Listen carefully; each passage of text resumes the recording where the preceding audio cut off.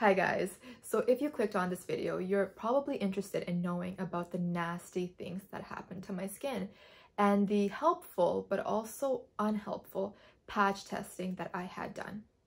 Just to summarize, just in case you weren't one of the 10 people that watched my How Fake Nails Ruined My Face video, I was applying fake nails and somehow I was allergic to some part of them because my face was oozing blood, pus, it was peeling. I'll insert some pictures. It was so itchy that it was waking me up during the night.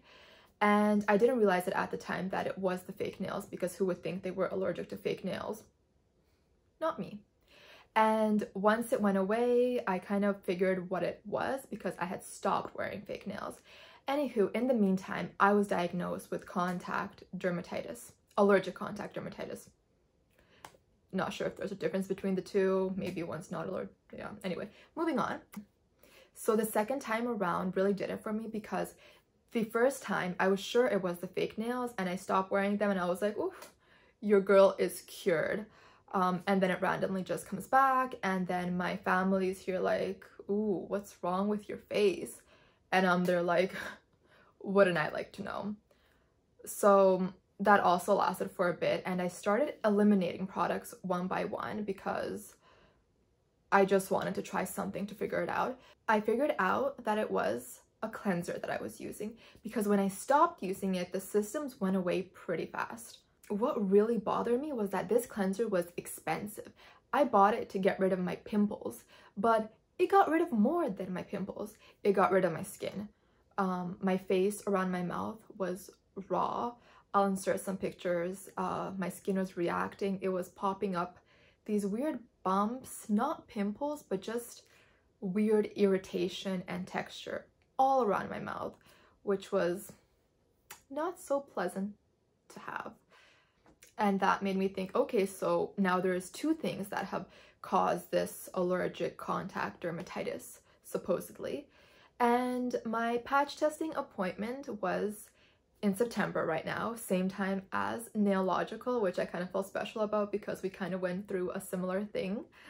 Side note, so my dermatologist actually gave me a list of products that are quote-unquote safe to use. They're simpler, they're cleaner. So I'll actually put that list at the end of this video for all the people that want just the simplest of simple products. And if you happen to be located here in Canada, that's great, because all these products are available here, because unfortunately most of the videos that I watch from America, Canada is not as lucky to have such good products. I think I got a little sidetracked here. We're gonna move back to the patch testing. So the dermatologist tells me, bring everything you use. And I'm like, everything? She's like, everything. And in my mind, I'm thinking, okay, like she clearly doesn't know that I have a shopping problem and that everything is about a suitcase for me to sort of bring it all. But you know, I'm there nonchalantly, yeah, of course. So the night before, I pack it all up. How many kilos it was, we'll never know, but my arm hurt the next day. So I get to the dermatologist and they already have picked out 150 chemicals that I will be tested for. And fitting 150 chemicals on your back takes up a lot of space. So there was only room for about 10 of my products to be tested. And I'm sitting there like, okay, kind of wish somebody would have told me to only bring 10 products and like not everything.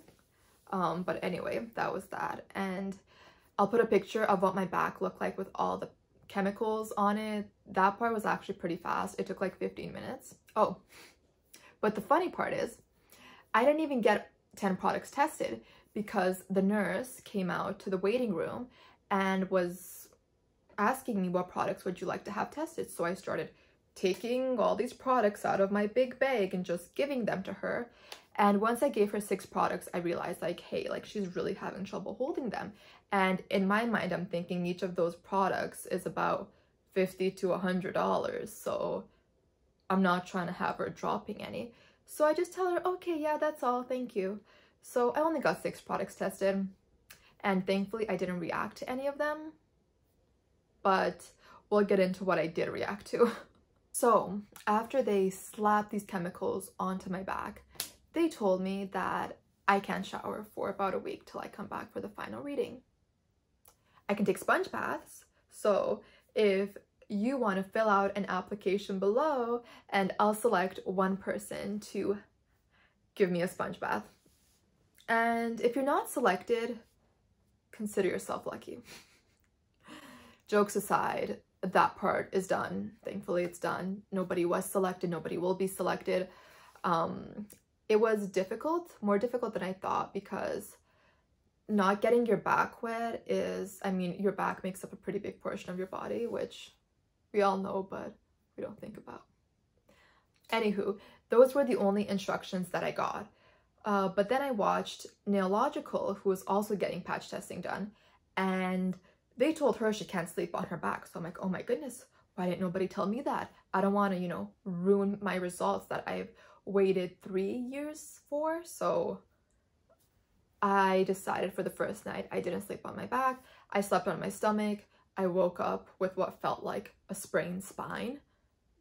I know that was not the case, but my lower back was just killing me, and like there was some knot in my spine that, anywho, you can rest assured that for the remaining 4 nights, I definitely slept on my back because they didn't tell me. So I thought, hey, thank you, Nailogical. I listened to you for the first night, but for the remaining nights, you girls gotta get some sleep. During this time, what I noticed happening was one of the patches was looking rough. She was looking nasty. It was like black and red and yellow. I'm gonna insert a picture because I don't know how to describe it. So if you're easily grossed out, then please just skip the next 3 seconds. That's how it looked. Thankfully, it wasn't itchy or anything, because a lot of people told me that my back would be itchy, but mine wasn't, which was very good, because I felt like if it was itchy, it would have driven me crazy, because my patience is already thin, so we don't need much to pull me over to the edge. 2 days after getting the patches put on, it was time to take them off, and my dermatologist told me to just take them off at home. So I had my mom do that. She lovingly volunteered herself, even though she didn't like that she had to draw on my back with the marker, because you have to re-outline those boxes so it doesn't fade. When we looked at my back, it actually didn't look that bad. There were a few darker spots, which I knew was dye, even though my dermatologist didn't tell me that it was dye, because I had watched Nailogical, whose dermatologist had warned her of more. But yeah, mine did not. But hey, that's why we have Nailogical. So that was helpful, because like I definitely would have been wondering, why is my back black? Like, is this necrosis? Also, thankfully, that one part of my back that was looking nasty, once I took the patch off, it didn't look that bad. It kind of looked like weird and textury, but it wasn't as scary as I thought it was gonna be, because like it felt like it just like ate through my skin, which it didn't. And then 3 days after that, I went back to the dermatologist for the reading, and a part of me was thinking, what's she gonna read? Because my back looked fine. Everything that was there like faded. So I'm there like, okay, was this a waste? But somehow she read that I was allergic to formaldehyde and all its derivatives. I'll put some of the ones that I'm allergic to in the description, just so people are aware that formaldehyde, I never knew that I was allergic to it, because I wore nail polish a lot and I never had any reaction, but it was when I started wearing fake nails that it started happening. So something to keep track of, because I feel like we think that we're allergic to skincare, makeup, but it can be something as simple as like you put polysporin on your finger, and if you're allergic to one of its ingredients, then you touch your face and then maybe your lip reacts, and then you think, oh no, it's a lip balm that I'm using, but actually it's like polysporin that you put on your finger like 1 week ago, and then your body reacted like 1 week later. So it's so hard to connect. So I'm happy that I got this patch testing done. Anyways, formaldehyde is my diagnosis. So then the final step was to go through all of my products and see if any of them contain these ingredients. And Take a wild guess which product contained it. The cleanser. The $70 cleanser that I bought for my sensitive, acneic skin. So, what does this teach us? That expensive doesn't always mean better, even though that product didn't have many ingredients. Like, I looked through it, and I obviously didn't realize that was formaldehyde since it was a derivative. I looked through it. I think it had maybe like 10-15 ingredients, which really isn't that much considering some companies. I think It Cosmetics, that company has some of the longest ingredient lists. Like when I go on Sephora, and because I was actually going to buy one of their serum concealer, you know, those really cool products that they're always coming out with, and it was on sale. I'm like, gonna get myself a good product for a good deal. And then I went on to the ingredient list, and like, you have to scroll because there's so many ingredients, and I'm like, whoa, like, I understand that, like, you know, maybe they're good ingredients, you know, I don't know what the purpose of every ingredient is, you know, some ingredient, it could be like really good for like inflammation, for dark circles, for this, for that, but it's like, isn't it just expensive to have like 100 ingredients? Even if the ingredients are cheap, you still have to source 100 ingredients. Like, just put like, I don't know, 50, 30, I don't know. So that's what we learned, and from now on I am definitely transitioning to more of a, I don't want to say cleaner skincare, because I have been transitioning towards that for a couple of years now.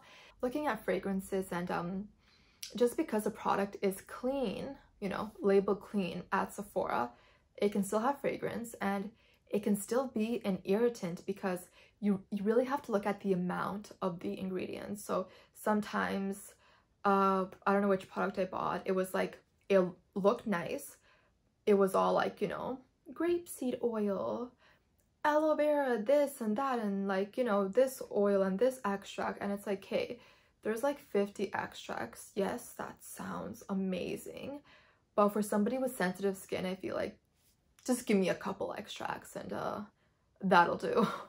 What I also want to do is transition to using products that are only in pumps, just because I feel like that's more hygienic, and you're not, you know, sticking your grubby fingers in there every time you want to get some product. But that's another story, because good luck finding a product that's clean in terms of ingredients, that works while also coming in a pump. I'm not sure if a full line of those products exists yet. Yeah, I don't know if there's a line that like solely makes products in pumps, because that would be amazing. You know, serums usually come in a pumps, but like, give me a moisturizer in a pump, give me an eye cream in a pump, give me it all in a pump. Anyway, thank you guys for watching my video. If you enjoyed, please like and subscribe.